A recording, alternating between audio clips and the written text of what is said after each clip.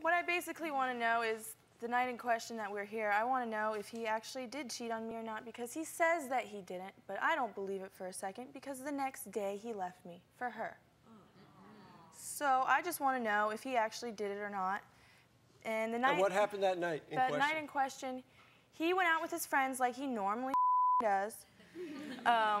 He went out to the bars, and I was like, don't be home too late, because I don't like sitting at home by myself all night long. And he calls me saying... I don't either, for what it's worth. He calls me saying he's going to go out to Daytona Beach, and he'll be back later. And I said I had a problem with it, because I knew he wasn't going to be home till way later than I wanted him. And then he comes home 5 o'clock in the morning with his 2-year-old daughter. I knew something was up then, because I thought that, why would you bring a 2-year-old over at 5 a.m. when she should be in bed?